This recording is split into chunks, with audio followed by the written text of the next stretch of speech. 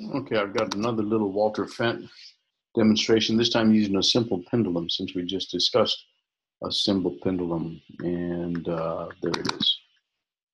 Okay, this is similar to the spring. The spring demonstration that we saw earlier.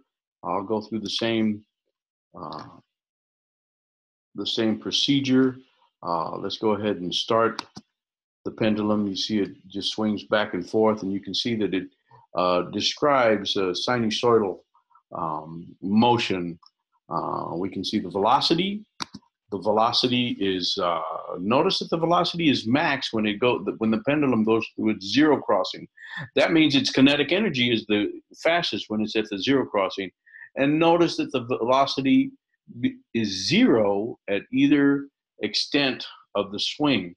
That means it's fully potential energy. What type of potential energy? Gravitational potential energy. Let's see, look at the acceleration.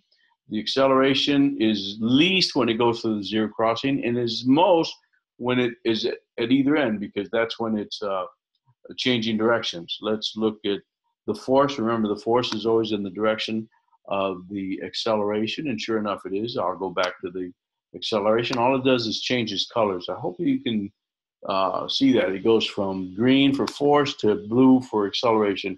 And again, let's look at the kinetic energy.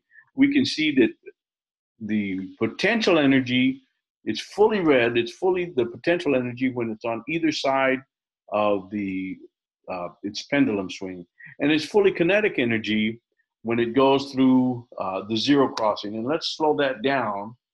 There it's vertical, it's all purple, it's all kinetic energy. Then it starts changing the kinetic energy.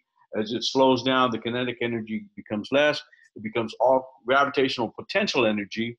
And then it starts to swing back. And you'll see as it goes through the zero crossing again, it's kinetic energy. We'll see that it's fully purple when that thing is perfectly vertical. Zero crossing, it's all kinetic energy. Okay, I hope this helps. Let's stop the little demonstration.